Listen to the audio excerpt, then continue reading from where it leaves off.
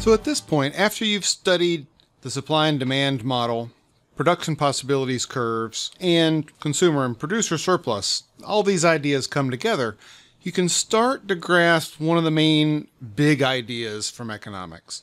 And this is, when you look at a competitive market, the intersection of supply and demand, where we find that equilibrium price, the one price where the quantity people want to buy is equal to the quantity people want to sell, that equilibrium quantity, if that's the amount we produce of that particular good, then we can show that this is an efficient outcome.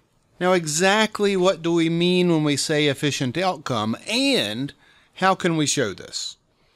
It's actually a little bit of a complicated thing to prove, but we want to make sure that you have a good grasp intuitively of why this makes sense. So remember that when we're making this argument, we're assuming that A, we're operating in a competitive environment. Perfect competition means there are a lot of little buyers and sellers out there, all producing, consuming the same thing, and that all markets are competitive markets. So there are no monopolies.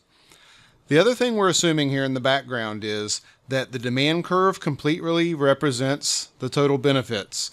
That means that there are no externalities, no positive externalities, no negative externalities associated with this good. And the supply curve represents the complete marginal cost of production. So we're assuming that when this good is being produced, that there is no pollution out there that is not being handled, not being paid for to take care of this pollution by the producer. So if this is true, that equilibrium quantity is efficient. And when we say efficient, we mean two kinds of efficiency. Let me remind you of these two ideas of efficiency by looking at a production possibilities frontier. Sometimes you'll call this a production possibilities curve. And if we boil down all of the different kinds of goods and services in an economy into two categories, say consumer goods versus military goods. And this blue line represents the highest possible amounts, highest possible combinations of these two goods that an economy could produce. And when we say highest possible combination, we mean that all of our resources are being used. There's no unemployment. People are working in the right jobs where they have the best comparative advantage, etc. Then two kinds of efficiency we want to talk about. First, if we're anywhere along this blue curve, we call that productive efficiency. Productive efficiency, by definition of what we're looking at on this production possibilities curve or production possibilities frontier, just means that we're producing as much as we can.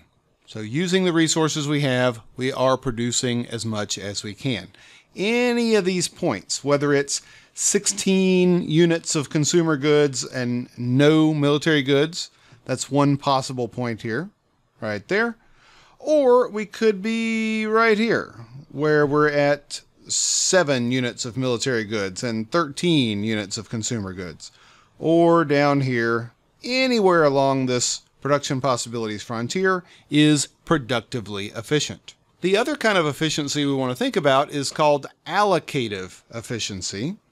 And allocative efficiency, when we're looking at a production possibilities frontier model, asks, are we producing the right combination of military goods and consumer goods? There are an infinite number of combinations as we go along this production possibilities frontier. Which is the one that will maximize the utility, the success, the happiness, whatever our goal is? What is the one point out of all these that would be the one that creates the most satisfaction, the most utility? Well, which of these points along here that we're going to want to be at, if we're thinking about this in terms of production possibilities, would depend on the circumstances. In a society, do we want to have mostly consumer goods like this point over here, A? Or do we want to have all military goods like this point down here, B? Well, it just depends. Now, if we were living in a time of perfect peace and we were living in a country where there was no possibility of any kind of invasion, we had no enemies at all, then of course I would want to be over here at point A.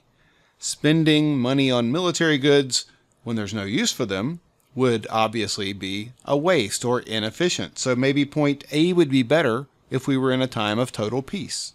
However, if we were in a time where your country has just been attacked and invasion is imminent, then maybe we don't want to be exactly down at point B, but maybe something closer to C. We really want to produce an extreme amount of military goods, but maybe produce just enough consumer goods like food and healthcare and education to keep us to where we can survive. So allocative efficiency. Are we allocating our productive resources in a way to produce the right kinds of things, the kinds of things that we value the most? Now again, if we're in a competitive market, here's how we can justify this conclusion that equilibrium quantity, and here we're thinking across all goods and all services. If we're producing the equilibrium quantity of medical visits and bread and cars and gasoline across all markets, and critically, we're assuming that all markets are competitive, probably not true in most countries, and the demand and supply curves do perfectly represent willingness to pay and willingness to accept, marginal cost and marginal benefit, then we can make this argument that we know productive efficiency is being achieved because production costs are going to be minimized at each quantity of output that is an equilibrium quantity. Now you're going to see a little bit more details to fill in this argument when you study perfect competition and cost curves in the long run. So be looking out for that piece whenever you study production decisions in the perfect competition model. We can make this argument that allocative efficiency is achieved at this equilibrium quantity of output because of three things being true about that equilibrium quantity. First, marginal benefit equals marginal cost. So when we're graphing supply and demand, remember that each point on the demand curve tells us the marginal benefit, which is how much people are willing to pay for each additional unit. That supply curve represents the true marginal cost of each unit as it's produced. B, that's also going to be where the maximum willingness to pay, as reflected by those points on the demand curve, equal the minimum acceptable price. Again, this part B is true because we're assuming that there aren't any externalities, there aren't any public goods or other problems that might arise. And later on in your micro course, you should be looking at some examples of things that have positive externalities, negative externalities, and some of these other market failures. Here we're assuming no market failures, so the market gives us a good outcome. And C, the combination of producer and consumer surplus is going to be maximized.